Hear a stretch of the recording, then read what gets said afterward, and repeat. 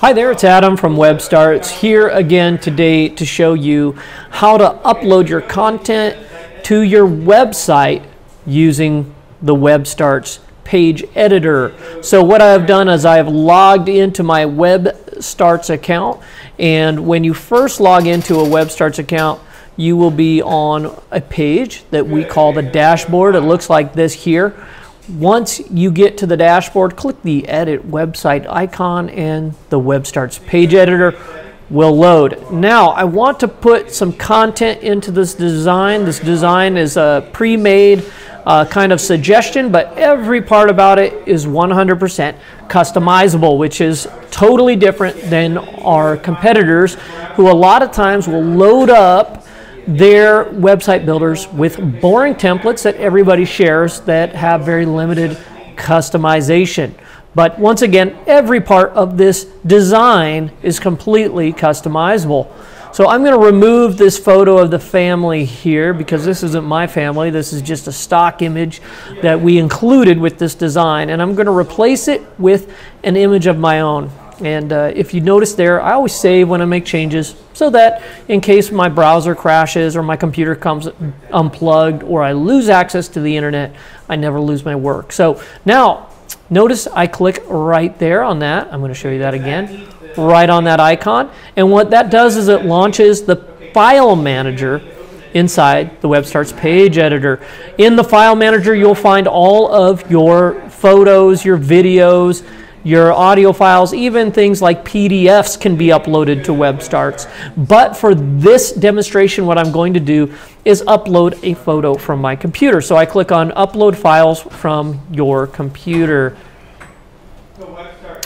Now I'm going to find a photo, and I'm going to look in my pictures, and I'm going to upload a little photo that I took a couple of days ago using Instagram of a kitten that I have, and I'm going to add that to my page. So you can see that a thumbnail has been generated and my photo is now in what's called my file manager.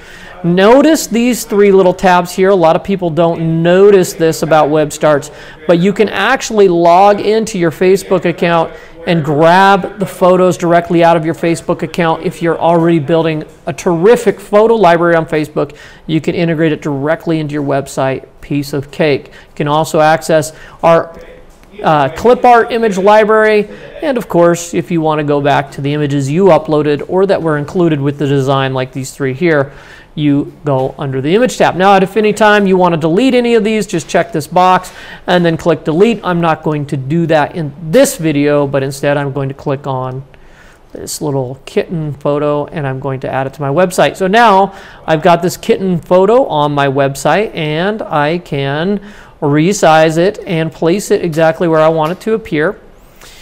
For example, I can grab these that we call handles, and I can just start dragging this so that it appears in there. Now, a lot of times if you take a very high resolution or large photo and you cram it up to the page editor and then you put it on your page and resize it like that, it's actually creating a large file size, and it's going to cause your page to load a little bit more slowly.